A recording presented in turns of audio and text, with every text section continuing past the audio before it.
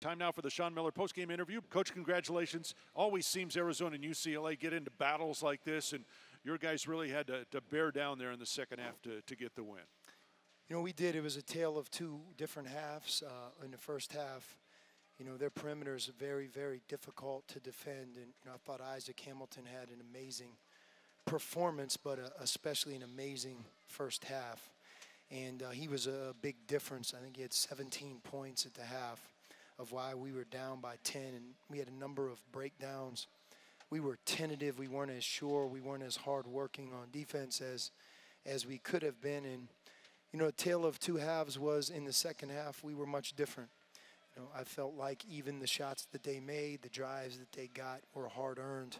Our effort level was outstanding. We had individual defenders really step up. And, you know, I want to credit two seniors, you know, Caleb Tarzewski. And I told Caleb after the game, I haven't seen him ever rebound like he did tonight.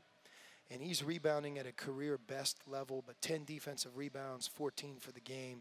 There were times where just his physicality dominated the action, and defensively he's always, in my opinion, among the best doing it, and he certainly was in the second half of tonight's game. And the other guy was Gabe York.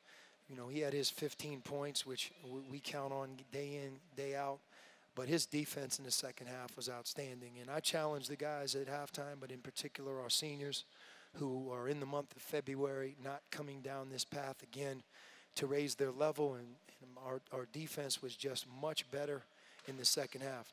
Now, you're going to say our offense was much better too, but they're connected, Brian. If you constantly are getting scored on or constantly fouling, your offense is always facing 5-on-5, a set defense.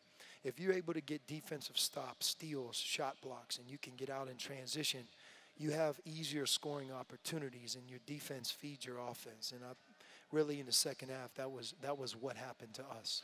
Because your team plays so much man-to-man defense, was it just a matter then of in the second half? You obviously don't change anything schematically. It just a matter of the guys tightening up. That's right. I mean, it wasn't a whole lot. You know, UCLA had a long break between their last game at SC, and we anticipated that, of course, you're going to put a few wrinkles and do some things for your own team.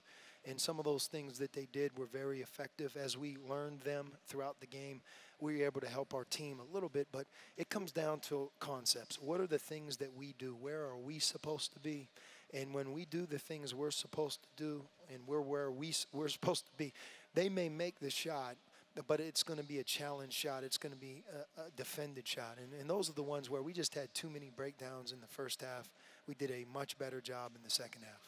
Second career start for Parker Jackson Cartwright. Both of them, it just seems like he has relished the opportunity and been such a key part. He gets a career high 16 points tonight. That obviously that last three-pointer was huge, but to be able to step in when Kadeem's under the weather like that, I mean, how special is that to have a guy like Parker? You know, I said to Parker a long time ago, and we talked about him so much in the non-conference season. You remember he hit the drought. He was in a shooting slump. He started to let misses bother him. And I kept saying, I'm telling you, Parker's a very good three-point shooter. Well, if you check back with him here in mid-February, you cannot let him open. He's one of our team's best three-point shooters, and now he's shooting it with confidence, and all of his experience is to his advantage.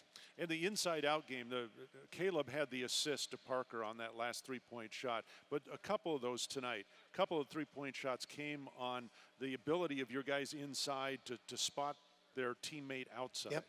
Inside-out basketball, good things happen when we get it to the post. Ryan gets fouled, Caleb gets fouled. They shoot a high percentage, but you're right. They've learned to take what the defense gives, and when they're double-teamed, they're passing it out.